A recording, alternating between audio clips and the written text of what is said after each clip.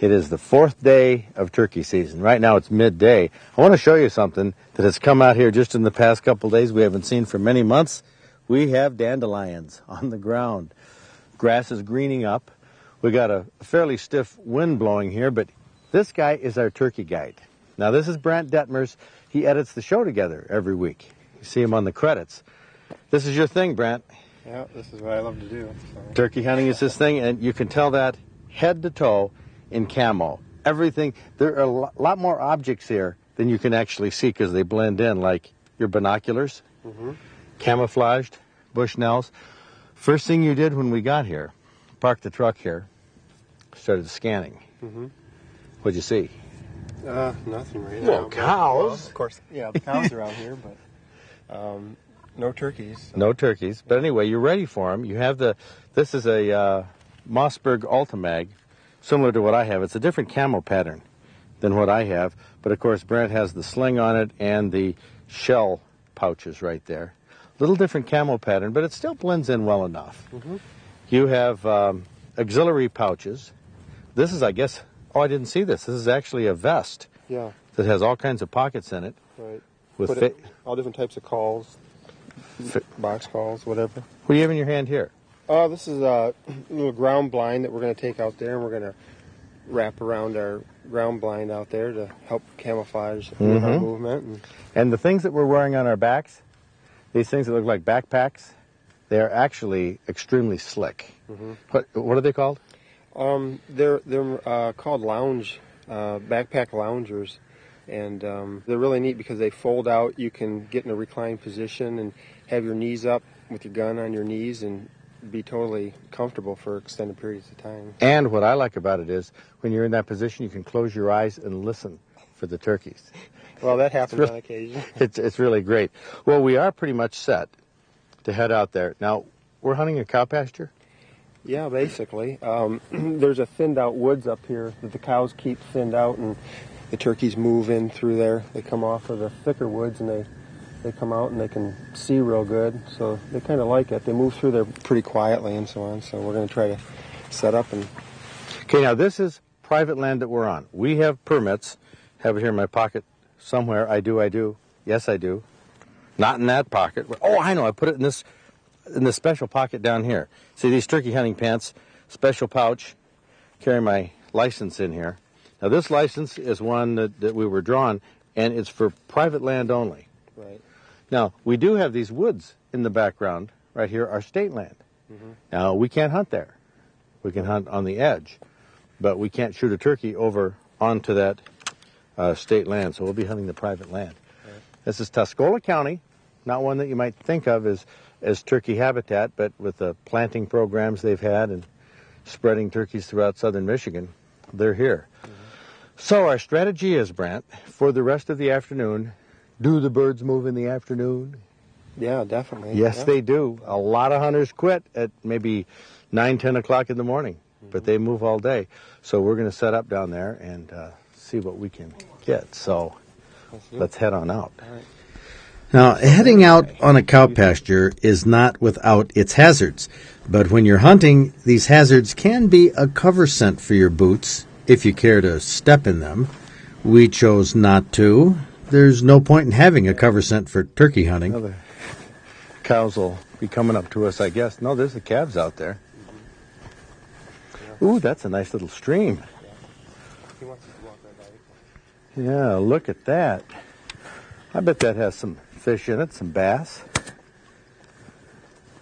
Oh, that's pretty. Beautiful. Should have brought our fishing rods.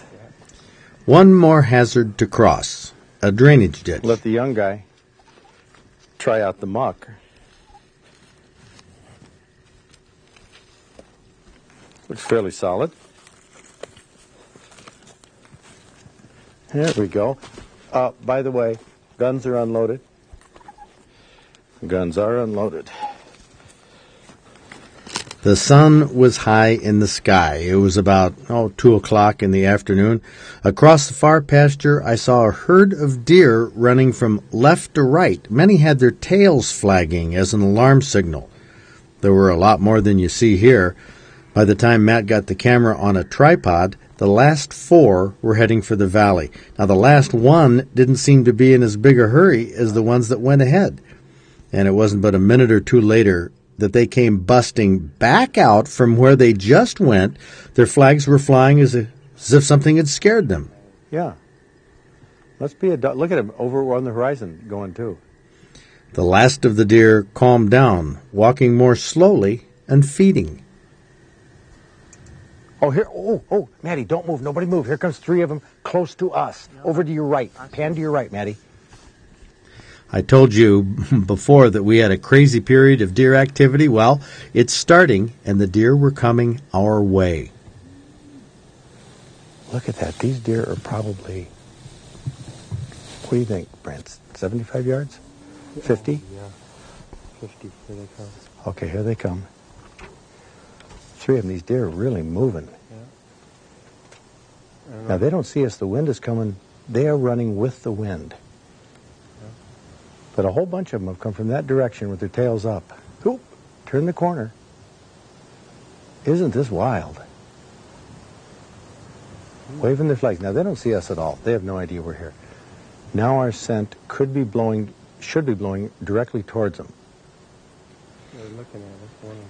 Yeah, they're looking at us. But, you know, when the wind is blowing like this, they can't smell us. I don't think they can hear us because there's too much noise.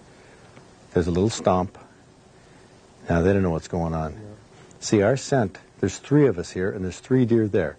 Their 3 noses are smelling 3 guys who have been in a camper last night who haven't had showers, who are wearing turkey hunting clothing that has been in the closet for a year. And look at that. That's sort of an all clear, in a sense. It's sort of an alarm. All clear alarm. Yeah, more of an alarm than all clear. But that's how they were running over here, though. Isn't that something? Maddie, I think you can pan over and still see the deer over at the horizon, that other group of them. This is crazy. You know, I wouldn't think it would be the cows that are scaring them. Yeah, look at them over there. Can you see them over there, Maddie? They're all on the... Way up on the top. Yeah, way on top there, and they're all by the edge of the woods, and you should be able to pick them out, even if they're small in the frame, because of the sun. Mm-hmm. We figured the deer running close were all gone, and the only deer left were across the pasture, so Brant and I started to set up the blind. As we did this, we noticed one deer was left, and it was staring right at us. That looks like about a 10, 12 point. I mean, if it had antlers. Yeah. Oh, there it goes.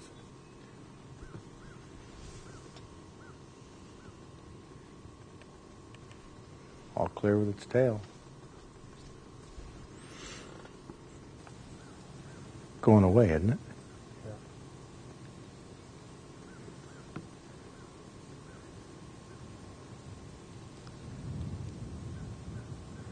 It's not really a... No, it isn't. It's coming towards us.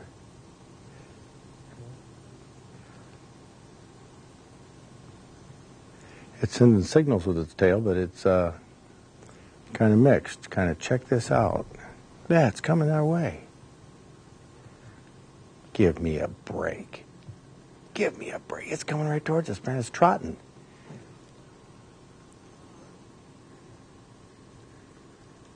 I can't see it right now. It's right behind a tree. Can you see it? Yeah. Still coming. This is weird. You know, I wonder if it thinks that we're 3 deer here. Just sees movement over Yeah. And if we don't move much. Oh, this is nuts. These deer are crazy around here.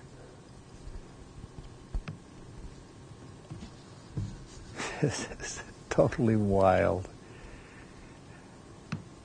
That deer has been watching us for 10 minutes anyway. Now it's going to try to come and find out what. Yeah, look at all the tail flicking. We couldn't quite believe that this deer was actually interested in coming closer to us. You notice the lens was shaking a little. Matt didn't have time to put the camera on a tripod, so he leaned against a tree to steady it. And the deer was watching our every move, even though we weren't moving much. That little flick of the tail is an all-clear signal to other deer. Into the woods? Yeah. enough. No, he's still curious. He's coming along the edge. He's just sticking closer to the woods. This is goofy. This is one goofy deer. He absolutely sees us, I'm sure. Mm-hmm.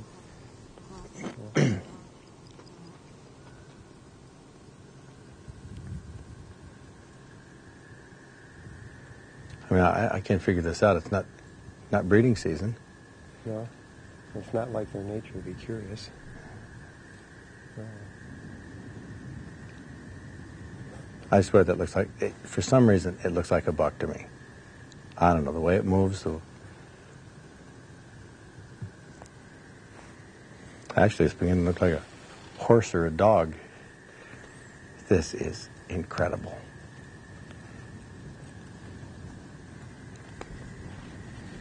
Flicking its tail, saying that's generally an all clear signal. No.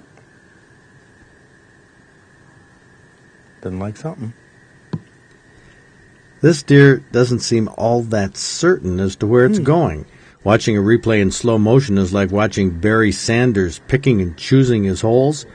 When deer make those high leaps, they're doing it to get better visibility. You can see this deer looking around when it's up in the air. It runs through a puddle of water, then stops and looks around, checking what we're doing. Little did I know that deer were now moving in behind us. See you later. Now we have deer on two sides of us. Isn't this the craziest thing you've ever seen? Pretty small, Well, there's a doe. It looks like a doe and maybe a young of last year. The doe's ahead. This is the craziest turkey hunting trip I've ever been on. It really is.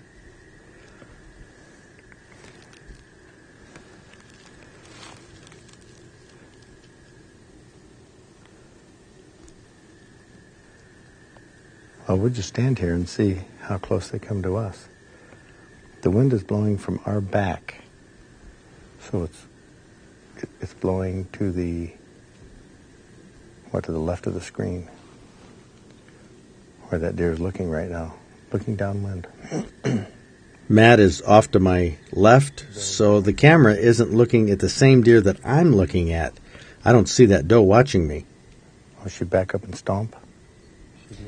I couldn't see what the doe was doing, but I did see the two deer lope towards the state land to my right. Now, they apparently had stopped behind a clump of trees because I didn't see him pop out the other side. Crazy deer. The place is crawling with deer. Literally. Let's see if I can. This will be a kick. See if I can sneak up the trees. The trees blocked the deer from my sight, so I knew they couldn't see me. I decided to sneak up to those trees and peek around the sides to get a closer look.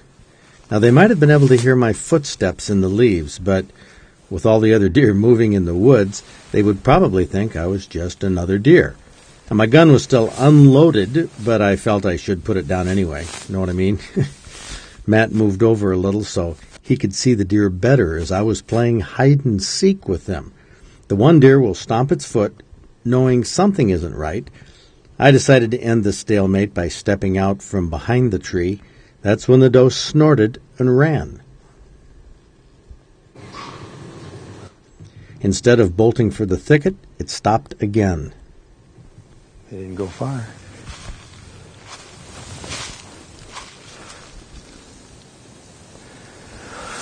Crazy day in the turkey woods. See if we see any deer around us. One more behind you, Fred. What's that? Another one behind you. There's another one? Two snuck up on you. Two new ones? There he goes. Look. Isn't this crazy? To your right. All three of us just walked through that area that they were feeding through. As far as I'm concerned, I mean, you can talk about all the scent on your boots and all that all you want, but as far as I'm concerned, it doesn't make any difference. The deer are not spooked by that. They're living down here in farm country. There's people around. It's just not big news. If they smell our bodies and it blows right towards them, that's a hot scent. But I think off the bottom of our boots, I don't buy it, folks. I think that rubber, the rubber soles, we've been walking through manure. Jeez, we haven't left any trail in there. Interesting stuff. Let's see, what were we doing? Turkey hunting? Turkey hunting, okay. That's the topic.